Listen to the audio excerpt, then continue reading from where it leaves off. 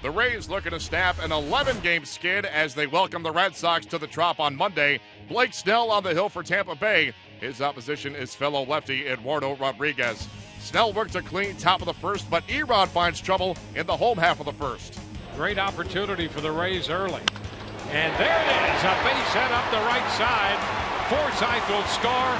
Longoria heads to the plate, and the Rays break out in front 2-0. Another great opportunity for the Rays. Seventh man to bat of the inning is Taylor Motter on 0-1. Motter lines one down the left field line, and that's going to get in for a base hit, and it gets all the way to the wall. Here comes Morrison to score on his way to third. Arcia and Taylor Motter into second with an RBI double. It's 3-0 Rays.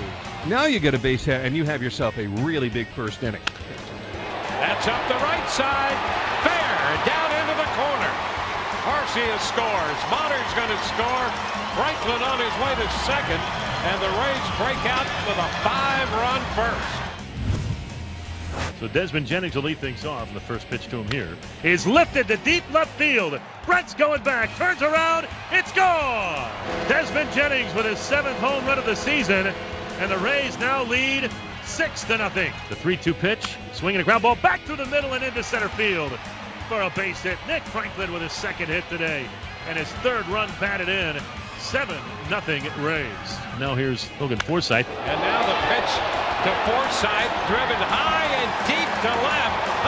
Deep to left and out of here. Logan Forsythe on the first pitch changeup hits it a mile to left. A 2-run blast. 9-0 game. It's 9-3.